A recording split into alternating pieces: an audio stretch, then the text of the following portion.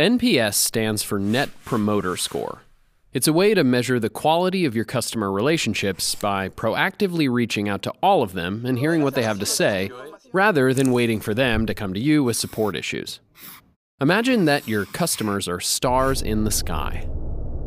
Of all these people out there, only a small percentage of them will ever contact you for support, which is a pretty limited view of your customers. NPS gives you access to the entire night sky. Huh. They should have sent a poet. Anyway, here it is. Okay, so it doesn't look like the majestic night sky, but its power lies in its simplicity. First, customers rate how likely they are to recommend your business on a scale from 0 to 10. These are considered detractors. These are passives. 9 and 10s are your promoters. The results are combined to calculate a single score, which, by the way, is your Net Promoter Score. And you can monitor that score over time. Hopefully it goes up.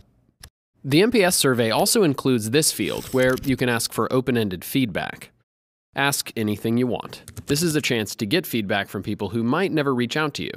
Over time, this will help you gauge the health of the entire galaxy of your customer relationships.